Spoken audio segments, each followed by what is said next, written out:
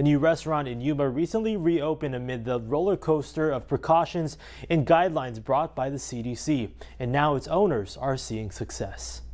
I think it doesn't hurt to try something new in Yuma. Many Arizona restaurant owners and operators continue to reopen for full service, but things are a little different now.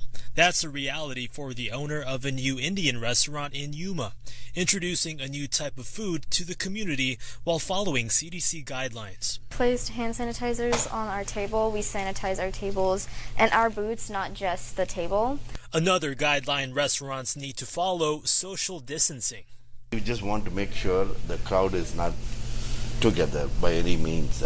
So that's the reason we also added these panels here, so that it's not transmitting anything like an airborne stuff.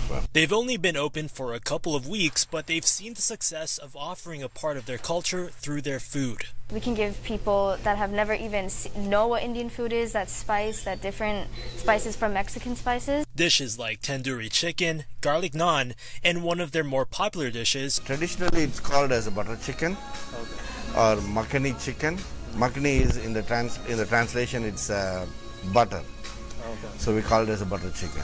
They also offer vegetarian options as well. There are 7 non-vegetarian options, but we have 17 non-vegetarian options. See, like an enormous response from the customers. They've been appreciating our food so much. Gabe Salazar, News 11.